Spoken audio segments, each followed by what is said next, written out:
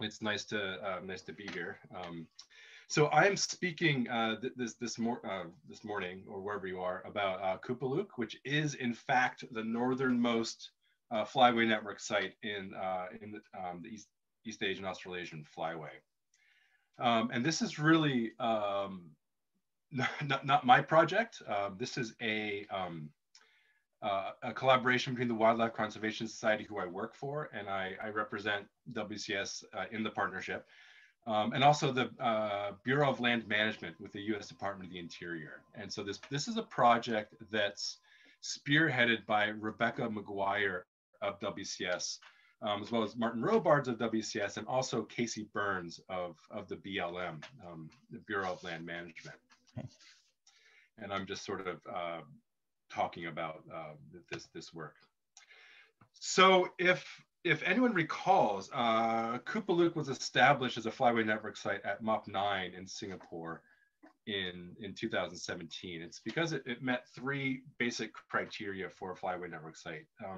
Supported more than 1% of the species population, which was Dunlin, and also supported several threatened species. And this is two eiders, the stellars and the spectacled eiders, and also supports more than 20,000 migratory water birds. Qupaluk is actually a Inupiat word for small shorebird, and it's about a 21,000 hectare area in the northeast corner of National Petroleum Reserve. Now, a National Petroleum Reserve is a land designation that's managed by the Bureau of Land Management, but the focus is really on multiple use and development rather than on pure conservation, like a refuge or a park. And the habitat is really a mix of low elevation tundra wetlands and thaw lakes with slightly higher and drier areas of tundra. Now, I assume most people in the flyway know what a Dunlin looks like because many of you likely see them in the south, but I figure maybe you don't know what the eiders look like because they tend to stay kind of in the circumpolar area. So on the left, there's a stellar's eider pair. On the right is a male spectacled eider. So zooming in a little closer to Qupaluk, you can see what the area, what the landscape looks like, and also see where it is. Now, so the rationale for establishing Qupaluk, especially where it is because it really, at least when it established, it avoided any real or perceived conflict with other potential land uses. The red dots here on this map are camps or cabins. So Qupaluk was an area that didn't really overlap with any of those. And it was in an area already identified as unavailable to leasing and with no new non-subsistence infrastructure allowed. And so the idea was by selecting a small polygon in this non-controversial area, conflict should be minimized. Now, there has, however, been more recently increased interest by oil and gas developers in this region as a whole. And there's a real imperative right now to provide managers with information they need to inform good management decisions. So while the BLM is already working with regional stakeholders on some of this, a lot of there's data is lacking for many areas and for many species. So the work we're doing at Qupaluk can really fill in some of these knowledge gaps. And so the idea here is really just to tell you about what we've done so far. Again, this is only established in 2017. So kind of to go over what's happened since then. So one nice thing about Qupaluk is that the management that we want to do there is essentially, it fits very well with flyway network site management. And the idea is to ensure waterbird values of the site are maintained or even improved where possible. And it's important to recognize that subsistence use is not only allowed, but encouraged as part of the management there.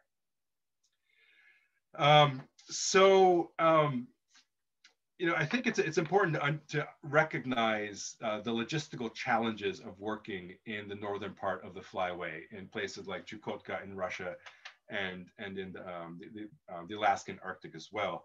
So Qupaluk can only be reached by plane like this one or helicopter in the summer or by snowmobile in the winter. And so in order to set up a field season, the first thing that happens is in winter when there's still snow cover, so some of the heavier equipment is snowmobiled out at a distance of about 100 miles each direction, and then just left there. It's cached and left there until spring.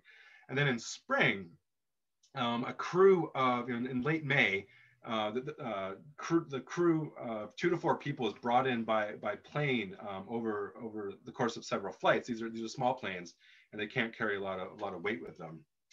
And so then over the 2 to 6 week field season, resupplies are done by planes that have floats that then land on these lakes, these thaw lakes, once they're more fully thawed. So in 2018, there was a three-person crew, including the lead authors here, Rebecca Benson and Casey Burns.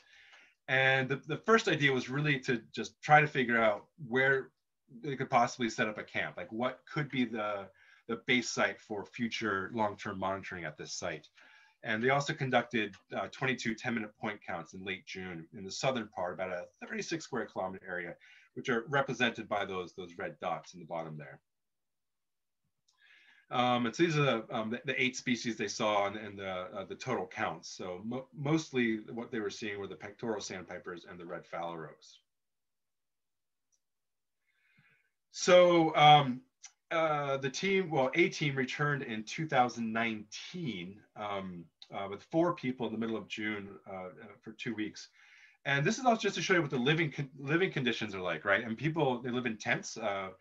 And so each researcher usually has their own tent, and then there's also a camp tent or an office tent that's separate from those other ones. And everything is surrounded by bear fences. These are relatively lightweight electrical fences, electric shock fences to keep curious bears away from tents. And then the crew checks in with people in Fairbanks in Alaska at the head WCS office every day by InReach, which is like it's satellite texting, and then once a week by satellite phone. So a big development in the 2019 field season was to identify a really good lake to land on for resupplies with the float plane. And you can sort of see a little star there on a lake. And so by landing there and setting camp right in kind of in the middle of Qupaluk, that's a really good position to be able to access all other parts of the Flyway Network site. They're all more or less equidistant from that one place. So in 2019, in collaboration with the U.S. Fish and Wildlife Service and with Manomet, we deployed 6 satellite tags, 3 on pectoral sandpipers and 3 on red phalaropes. And these are species that use the Americas flyway. So these are not ones that go over on the East Asian-Australasian flyway.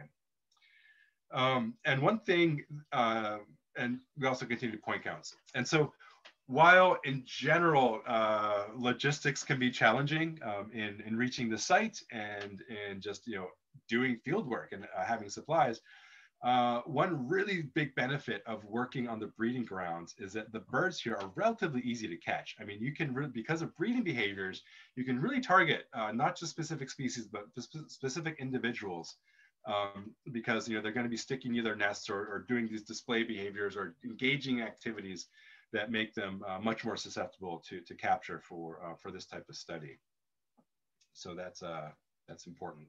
So there were point counts, and there were 34 species of bird found using the site in the second year. So half the crew in 2019 were from Nat Geo, National Geographic. There was a freelance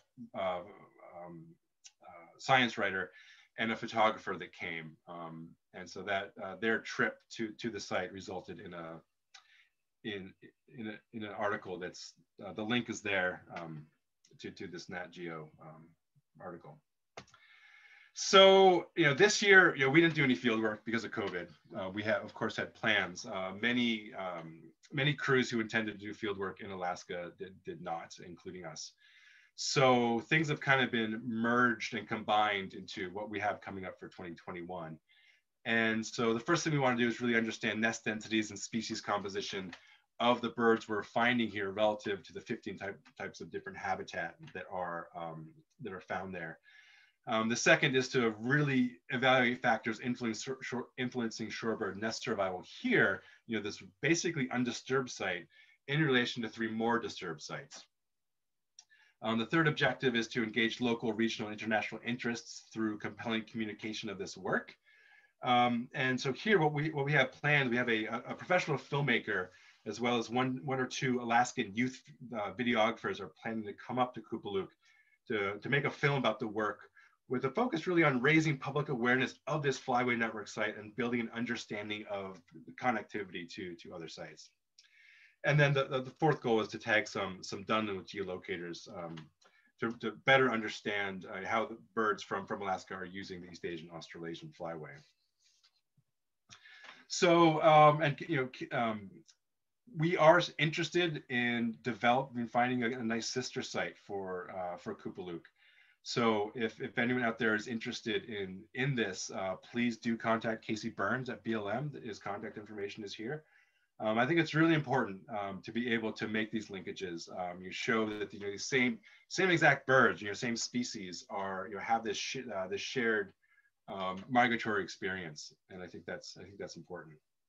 So as far as lessons so far, it is we're still very early days in what we've been doing. It's tough, especially having lost a field season, to come up with any definitive lessons. But one thing that's already really clear is that nowhere is safe for protection. There's so much conservation focus on Southeast Asia, the LOC, these places where there are just these pressing conservation interventions that are necessary. But the northern part of the flyway, in Russia and in Alaska, these are often, from my perspective, they're overlooked because it's far away, it's remote. But as I said earlier, like even in just the past few years, there's been already increased interest in this area for development. And so I think that it's really important to identify these sites, work to understand why they're important, and build networks across the flyway to advocate for their protection. So that's what I have, Rick. I will stop sharing. If there are any questions right now, I'm happy to take them.